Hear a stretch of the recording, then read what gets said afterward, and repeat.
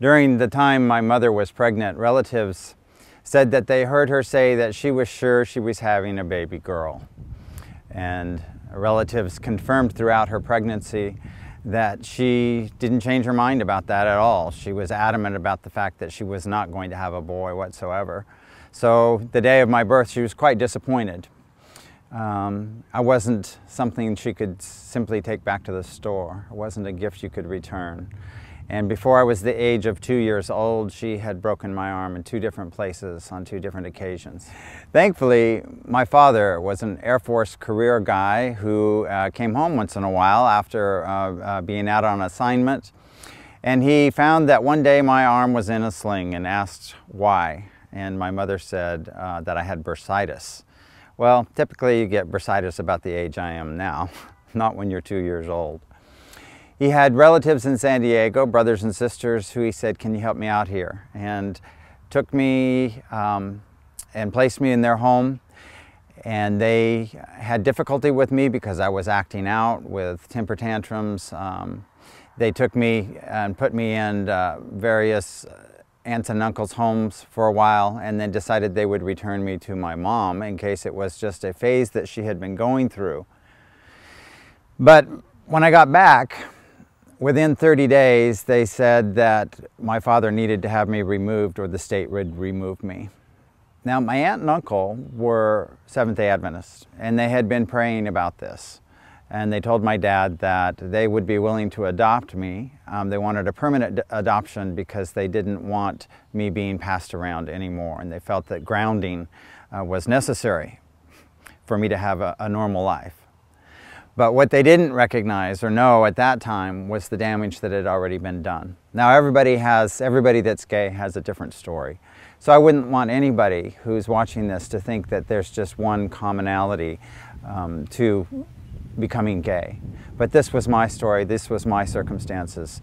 And so because of the abuse of my natural mother, I wasn't going to be running immediately to the arms of a woman and finding comfort there. In fact, my mother, after my aunt and uncle adopted me, my aunt, I referred to her as my mother from that point on. And they would put me in the arms of other relatives or women that would visit, and I would scream and yell, put me down, I hate women, I hate women."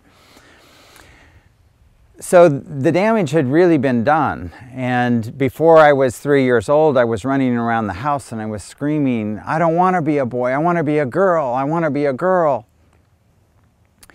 Well, now my parents weren't sure exactly what they'd gotten themselves into, and there was certainly a lot of praying. When I went to school, the first day of school, I was already teased and harassed, and that happened until the very last day of school. I made up my mind that if I could get through school, I would never step my foot inside another classroom. God really saw me through that time, but Satan took opportunity to say, at a disadvantage, that he could work my feelings. And because now my feelings were drawn towards wanting the affirmation and comfort in a man, then no one was speaking to that. I went to some psychologists, I talked to teachers, I talked to pastors. Nobody had the answers. Nobody had a clue what to say. And as I was reading God's Word, I found that everywhere there was a mention of homosexuality, it seemed to describe who I was. And I was very studious in God's Word. My parents had worship in the morning and in the evening, and on going to church and Sabbath school, Bible studies. You know, I knew quite a bit about God's Word. And what I couldn't find was any comfort in who I was becoming. I began to talk to Sabbath school teachers, to pastors, but there were no answers for me. There was nothing that could describe why I had the feelings that I had. And people would say, you know, you needed a personal relationship with Jesus. But what is a personal relationship with Jesus?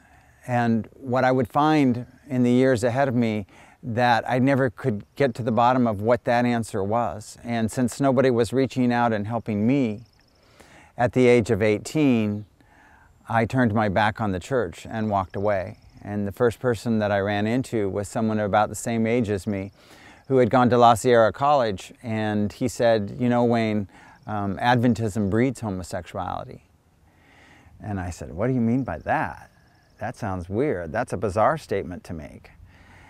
And he said, well, look, I know other guys like you and I, and what does the church tell you? They just tell you it's sin. They can't tell you what to do about it.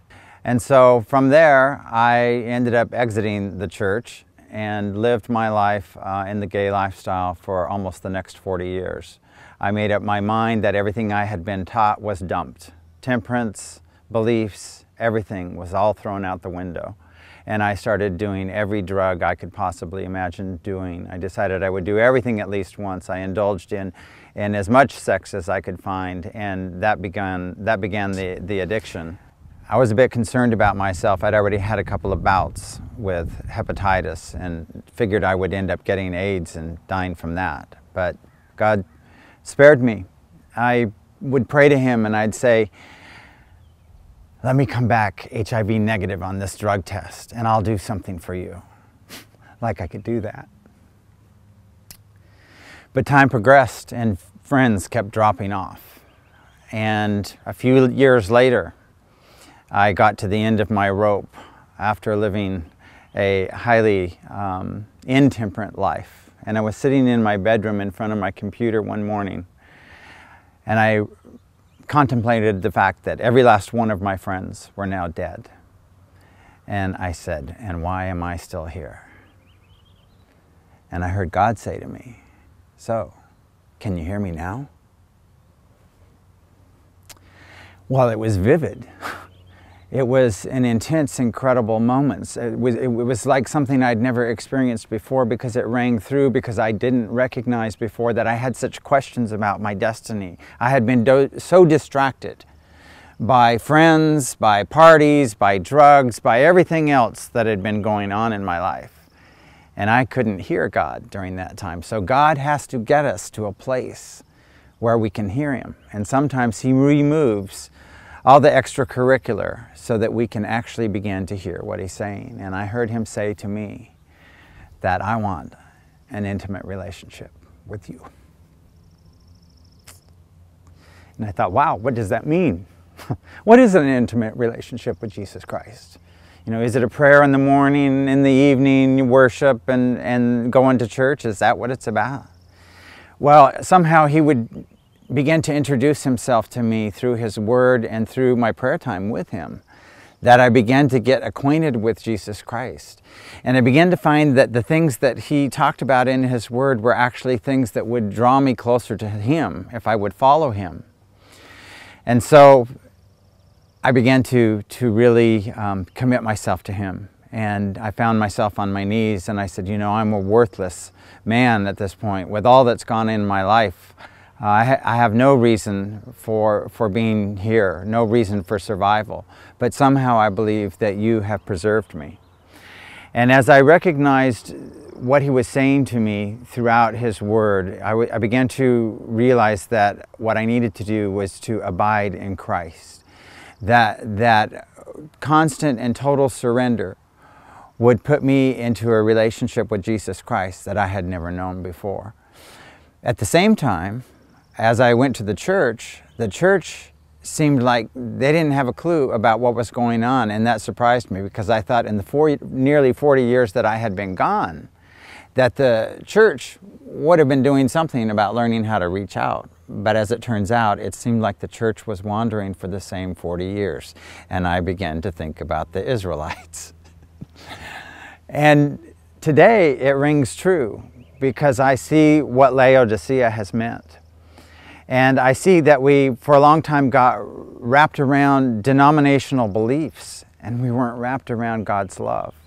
And we didn't have God's love reflecting through us, so that other people could begin to see the reflection of Jesus Christ that He wants people to see. Because that we are, as His children, we are His drawing power. Or His power through us is the drawing that should be there by us representing and showing people that we love them in spite of their sin. Because like it says in Romans, I think 8:1, it says that there is now therefore no condemnation. And so God didn't condemn us while we were still sinners. He died for us while we were sinners. And I began to really fall in love with Jesus, starting to fall in love with Jesus. I pray every day to fall more and more in love with Him and to let Him lead and guide in my life instead of what the flesh calls out for. Now, Satan, he has a whole different kind of idea going on about how he can speak to the flesh and through our feelings. And that's what he did to me for nearly those 40 years. But as we come to find out, you don't always act on your feelings. Sometimes acting on your feelings gets you in a whole lot of trouble. So just because something feels natural doesn't necessarily mean that it's right. And that, I think, to the person who is struggling, who is gay, when you recognize that what God is calling us to is to finding out, not just hearsay, but diving for ourselves right into His Word to begin to see what God is saying to us. And as we find out what God is saying to us, then that intimate relationship begins to build. And then you begin to think, wow, I think God can, because God is an awesome, powerful God, that He's giving me strength, and each day that I'm abiding in Him, the feelings are not as severe as they were when I was living without Him. And so it's a turning over of self. It's dying to self. He tells us throughout the New Testament, He talks about dying to self. And so some people would say, well, aren't you a very lonely person today? You know, you don't have anyone to hold on to, no warmth. But you know, I've come to a point where I have that intimate relationship with Jesus. I hang on to Him and He hangs on to me. And my life is full now. And it was empty before. I ran around looking for more and more stuff. The more I filled myself of the flesh, the more empty I seem to have been. Jesus doesn't leave me like that. He fills me up more and more each day, and He helps me fall in love with Him. And the more stuff He fills me with, the more I want to do my best for Him. And I found a new identity. I found an identity in Him that no one can take away from me. And that's in 2 Corinthians 5:17, where He tells me that when I surrender myself to Him and ask forgiveness, that He makes me a new creation in Him. And that's who I am today. I'm not gay. I'm not straight. I'm a child of God. And I'm blessed by Him. And I want to serve Him. And I want to do His will and not mine.